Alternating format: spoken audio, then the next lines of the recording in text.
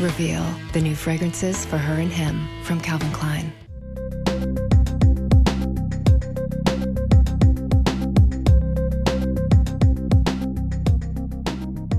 Hello and welcome to TRBusiness 90-second news update, and here are this week's top stories. South Korea's second largest travel retailer, Hotel Shilla, has agreed to buy a 44% stake in US-based in-flight duty-free retailer, the DFASS Group, for $104.8 million.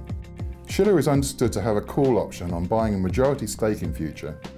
At the same time, Shilla has appointed the ex-CEO of Nuance, Roberto Graziani, to its board and made him vice chairman of the newly created joint venture with DFASS.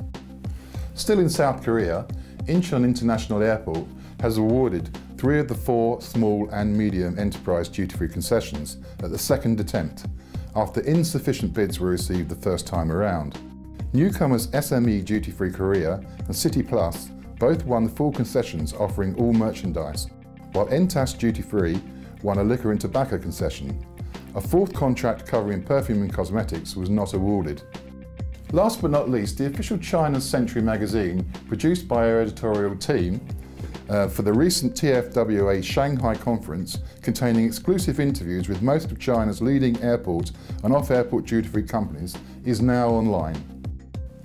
This has been Doug Newhouse, editorial director, standing in for newly promoted managing editor Charlotte Turner, who is on assignment in the Americas. Thanks very much for listening. See you next week.